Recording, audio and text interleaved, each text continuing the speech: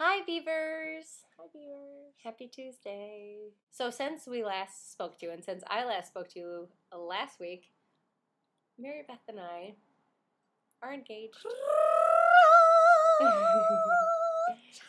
So, I popped the question to Mary She Beth did, and I said yes. on Friday of last week, and she said yes. I had went home to Michigan the weekend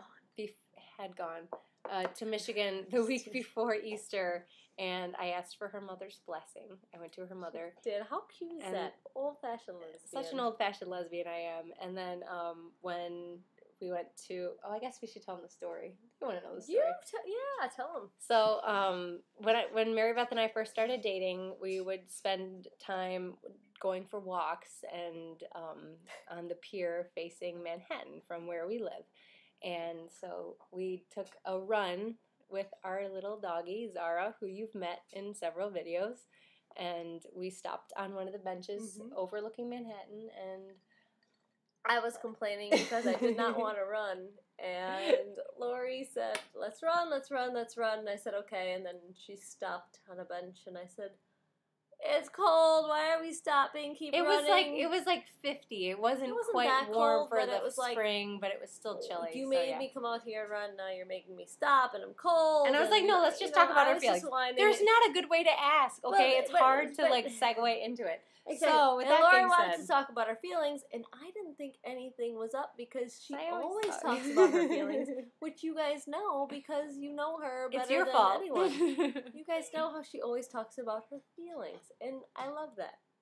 So I was none the wiser. And then we stopped on the bench and we talked about how it was where we had first fallen in love, and how I can't picture my life without her. And I got down on one knee and asked her to marry me, and she said yes, and we are engaged now. So the next step is planning our wedding. And it is going to be a bigger to-do than the royal wedding, and all of you baby bees are invited. Yep, all of you are invited. William and Kate, watch out. Yep. So we are engaged, and I'm so happy. And you know I'm so happy because ever since I came to New York the first time, and you guys all thought I was excited because I was dating Michelle. I was actually excited because I was in love with Mary Beth, and already, but they all thought you were dating Michelle. But already planning on moving out here. So anyway, so we're engaged, and you'll hear more about that in the future.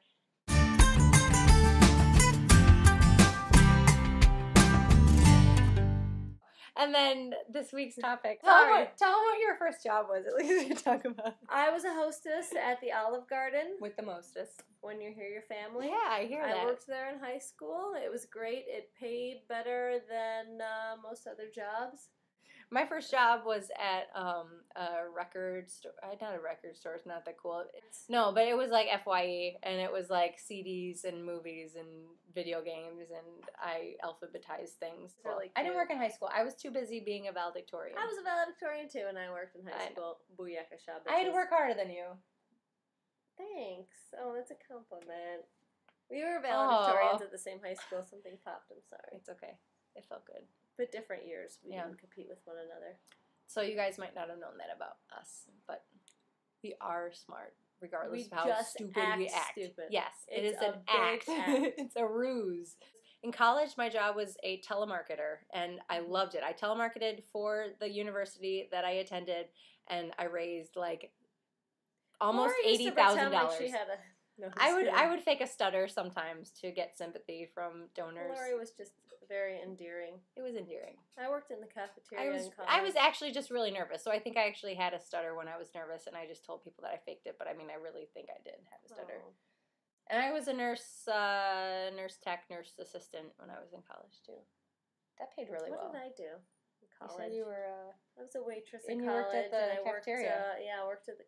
Oh, that is a good gig to get if you can get that in college, because it's only 2 or 3 hours a day, and if you can get it in the residence hall where you live, you just go downstairs, show up. Your crappy clothing, you show up, you do something for 2 hours. Oh, I was a teaching assistant or graduate student instructors in grad school. Pays for your tuition, And you just have to pretend like you're older and wiser. You don't really have to be. You just pretend like it. And I did it in engineering school and grad school. Paid the way.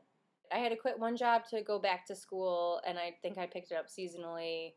My other job, my nursing type job, turned into like a nursing job when I became a nurse. So, awesome. so I mean, I like picked jobs that would like line me up for like my career, I guess. Yeah, it's good to waitressing's good for anything. It's so funny, waitressing you can really sell it being good for anything. I used that job more than most other things on my resume actually to get a job. So very good to diversify yourself in ways that you think, like, what the hell at the time? What do you have to lose? So that's the video this week, but we're very excited. We wanted to share with you. Tell us how excited we you wanted are. to share with you, Beavers, because you are a big part of our lives, whether you know it or not. But I do this thing, but I'm not good at it. Okay, we're supposed to be able to do it together. Don't blow this. You're blowing it. You're blowing it. Your side's wrong. There you My go. side's wrong.